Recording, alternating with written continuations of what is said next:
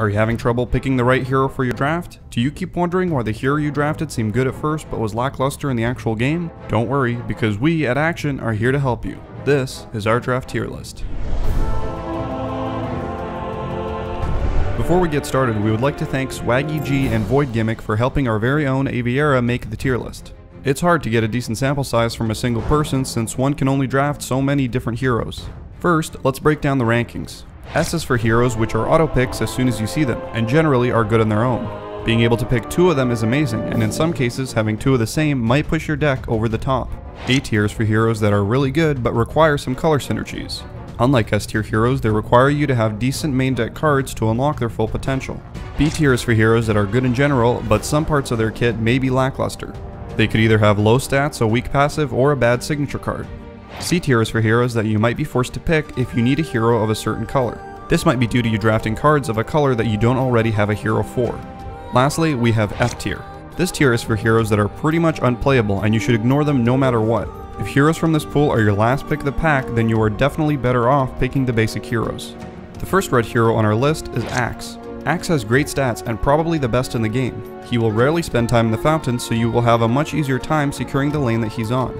His signature spell, Berserker's Call, allows him to battle his enemy neighbors in the action phase and essentially lets Axe attack twice in one round. This is quite powerful because when you have initiative, your opponent cannot stop this attack from happening. This is why Axe belongs in the S tier. It doesn't even have a passive. What an OP card. Next up, we have Beastmaster. Beastmaster has pretty decent stats, but the 5 attack makes it a bit harder to kill other heroes. Its passive lets you summon a Loyal Beast every 3 rounds. The Loyal Beast is very strong, but the ability timer makes the passive weaker than others. The signature card is quite expensive and stuns a unit and moves its neighbors to different lanes. This effect can win you a lane or enable you to bounce back, but sometimes it can backfire and give your opponent advantage elsewhere. For these reasons, this card belongs in the B tier. Next, we have Bristleback. The stats are nuts. 8 attack kills a lot of things, and the passive to gain +2 armor when a hero blocking Bristleback dies allows Bristleback to survive for multiple rounds. His signature spell, Vicious Nasal Goo, isn't very strong, but -2 armor can be used to help you secure kills. Plus, the rest of Bristleback's kit more than makes up for it. This is why he belongs in the A tier. Centaur Warrunner. For a red hero, this hero has quite a low attack. The passive gives a +2 retaliate, which is nice, but the 4 base attack makes it so that the hero gets hard countered by armor. The signature card, Double Edge, is a good finisher, but beyond that, it's not very effective. In most situations, it's basically a dead card in your hand, and if you use it to kill another hero, your hero will die too in the process. This is why this hero belongs in the F tier. Keith the Bold, the basic hero, has slightly weaker stats than Axe, so it's pretty decent to start the game with. Also like Axe, he doesn't have a passive. His signature card makes you pay 5 mana to have the same stats as Axe, and that's it. Such an unexciting hero might find its place in some decks, but otherwise it is not that great. Therefore, this hero belongs in the C tier. Next on the list, we have Legion Commander. She has great stats like Keith, and her +2 retaliate makes her quite strong. However, her greatest strength lies in her signature card, Duel. The card lets a red hero battle any other unit in that lane for just 2 mana during the action phase. This is one of the strongest spells out there in draft. This makes Legion Commander an S tier hero. Never miss out on her. Mazzy has pretty low health. While the 3 armor is supposed to make up for it, piercing damage can make quick work of her. The signature card lets you give +1 armor to a tower in any lane, and this is where Mazzy shines. Stacking this improvement might stall a lane completely. Taking all of this into consideration, we put Mazzy in the B tier. Pugna has low health and no armor. The passive on this hero doesn't make up for those stats in any way. It condemns a random enemy improvement every 3rd round. This effect might be very strong, but it is also very situational as well.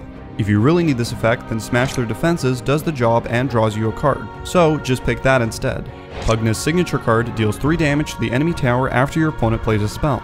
This card is pretty bad considering your opponents can't play around it if they wanted to, but usually they wouldn't care about taking 3 damage, because draft is more about board tempo than dealing direct tower damage. This is why Pugna belongs in the F tier. Sven has decent stats and a great passive ability.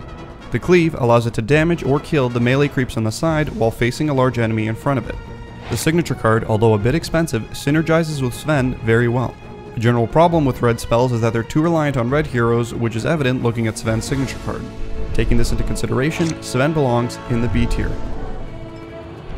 Tidehunter has terrible attack for a red hero. The passive ability is pretty strong since you can technically stun all enemies in a lane, but it's on a 4-round cooldown which is very slow. Stunning enemies also really won't matter too much when Tidehunter can't really kill its enemy with its low attack value. You will probably need a different hero to help you out in that lane. Tidehunter's signature card is very average since it modifies a red hero with +1 armor and gives you initiative for 1 mana. While the initiative is great, the card in general doesn't achieve much. All of these reasons is why we put Tidehunter in the F tier. Timbersaw is also a red hero with low attack value, and it has a weak passive. It gains +1 armor for each attacker. Generally, it will have 1 armor, which is fine, but nothing to be scared of. His signature is pretty good. It deals 2 damage to the enemy neighbor and gives them -2 attack this round for only 2 mana.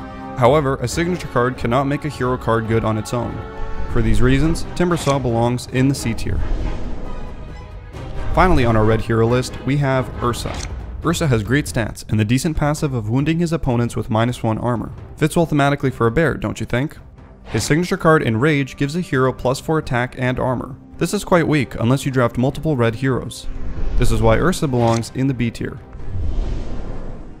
That's all for a red hero draft tier list. Be sure to check out our other tier list videos for the rest of the colors. I hope you guys have a better experience drafting now that you have watched this video. If you ever need to reference back to the tier list for all the colors, we have compiled a full tier list on our website for your convenience. Link is in the description below. As always, thanks for watching and we will see you next time.